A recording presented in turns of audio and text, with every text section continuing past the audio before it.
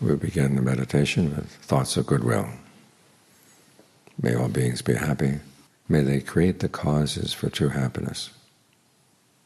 Because you realize that in the light of karma, people become happy not because of you're wishing them to be happy. They become happy because of the things they do, the things they say, the things they think. So you're wishing, may all beings be skillful. That when you have goodwill for yourself, may I be skillful. Which is why the wish for happiness is not a selfish thought.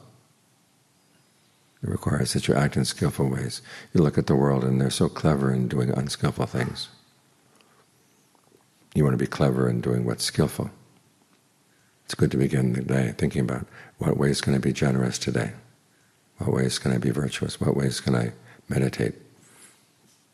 In other words, look to yourself for the causes of happiness. We wish for a good day, but there is that verse that the Buddha has you chant on what makes an auspicious day. An auspicious day is one where you do your duty. What are your duties? The duties, of course, are the duties of the Four Noble Truths. And those are built on generosity.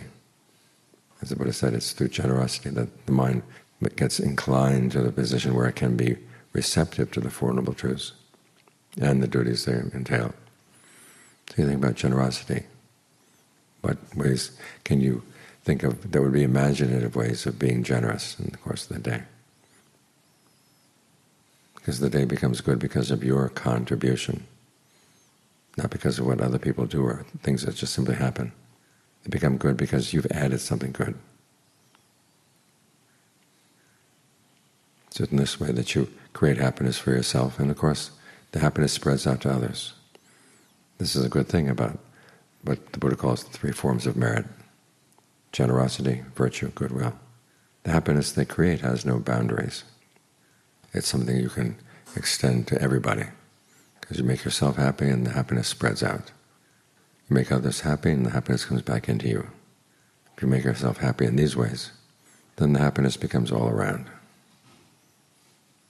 So many ways in which the world looks for happiness: to gain, material gain, status, praise, sensual pleasures.